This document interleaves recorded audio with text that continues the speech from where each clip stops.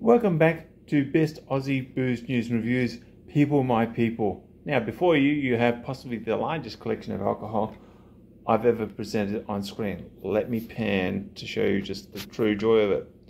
So you got to admit something's up. So we've all tried and got like suffered because we've drunk a Long Island iced tea. So I got to thinking, and when I thunk my thunk, I thought, there's a shit ton of really good booze in Victoria. So what I've done is I am putting together, and I present to you, drum roll. Yeah, that's just me tapping on the table. The Phillip Island Iced Tea, because it's not going to, in Victoria, Phillip Island is a long island. It's not terribly wide. You can walk across it in a couple of hours. So the premise of the Phillip Island Iced Tea is all the booze has to be sold within 400 kilometres of where I'm standing in Melbourne southeast.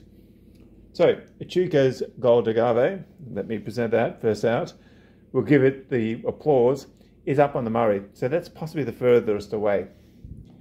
Port Phillip Distillery is distilled about 2 kilometres from my joint and is sold at the gin dispensary. Jimmy Rum is in Dramana on the peninsula, on the Ninch.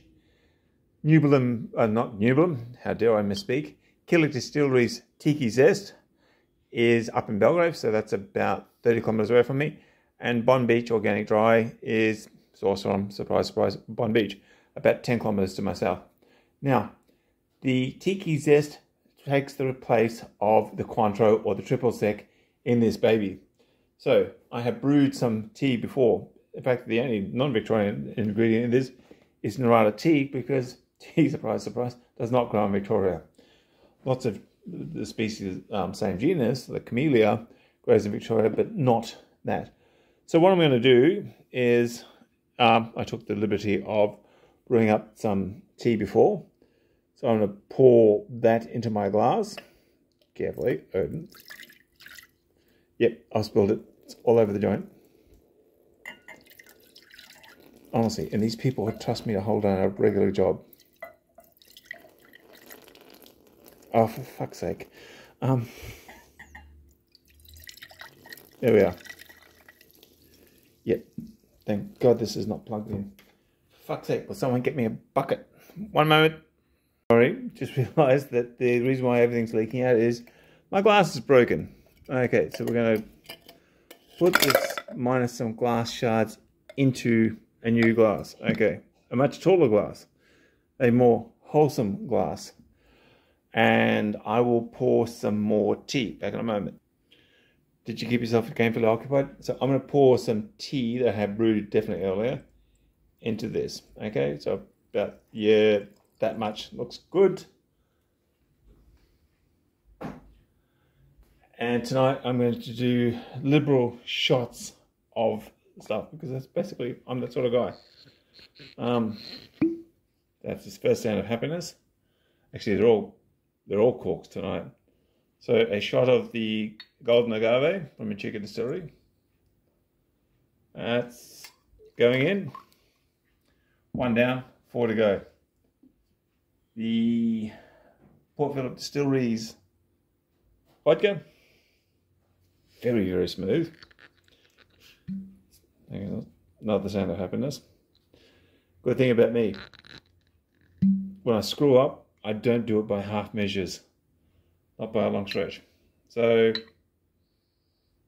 a liberal shot of that. Now, I did initially, when I was test driving this on the other half, make it with Jimmy Rum's Navy Strength Cane Spirit, which she said was delicious, but she got wasted real quick. So worked for me, didn't work for her, she got cut, worked for me very well. So shot of that. That goes in. The Triple Z Tiki Killick Distillery. That goes in. We are hearing relentless sounds of happiness.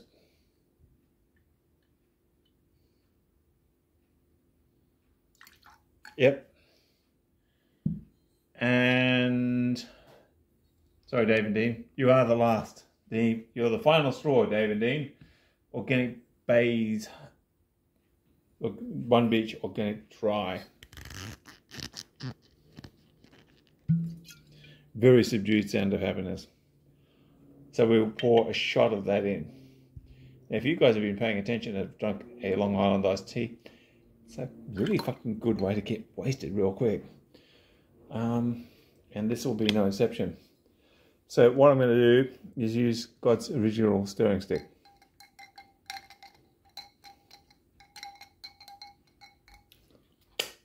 Yep.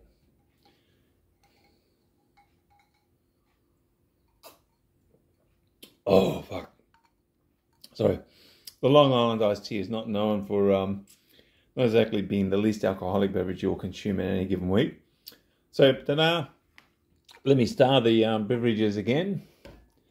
I give you One Beach Organic Dry, sourced 20 kilometres from southeastern suburbs. It's actually in the Bayside suburbs. Tiki Zest in Belgrave. Jimmy Rum's Rum from Dramana. The premium vodka from Port Phillip Distillery, aka the Gin Dispensary in Beaumaris. And the Golden Agave from Echuca up on the Murray. It's all Victorian booze and Narada tea, which I believe is grown outside Cairns. So that is the Phillip Island Iced Tea, because if you go and check them out, Phillip Island is Victoria's Long Island. It's about, I don't know, 20 kilometres long? Is it 20 kilometres long? Someone who's holding the rest of the stage together and holding this entire cocktail measure together says, no idea, don't know. So it is nevertheless Victoria's Long Island. So rather than the Long Island iced tea, the Phillip Island iced tea. Now go out and buy them. And given the amount of booze that you're about to drink, you're going to be one very happy camper. Take care, and I'll try not to break any more glasses. I'm such a fucking idiot.